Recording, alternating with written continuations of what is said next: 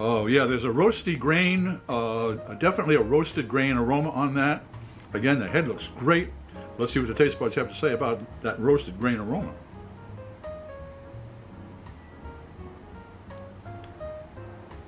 Well, this is a lush, full-bodied stout, and yet it doesn't have that thickness, that opacity that can sometimes be a little overpowering. This is a, you know, if this was just like about a 4% rather than 5.9, I would say this would be a session stout, that's for sure.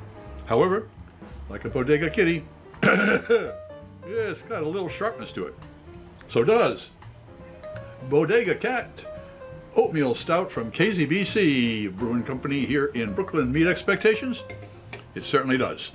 If you enjoyed this presentation, please click on the subscribe button and the thumbs up. That way you won't miss any of our presentation, and the bell, you won't miss any of our presentation. A thumbs up would be appreciated, and a comment would be really great. I'm Pete LaFrance, the Old Growler, hoping all of your beers meet expectations.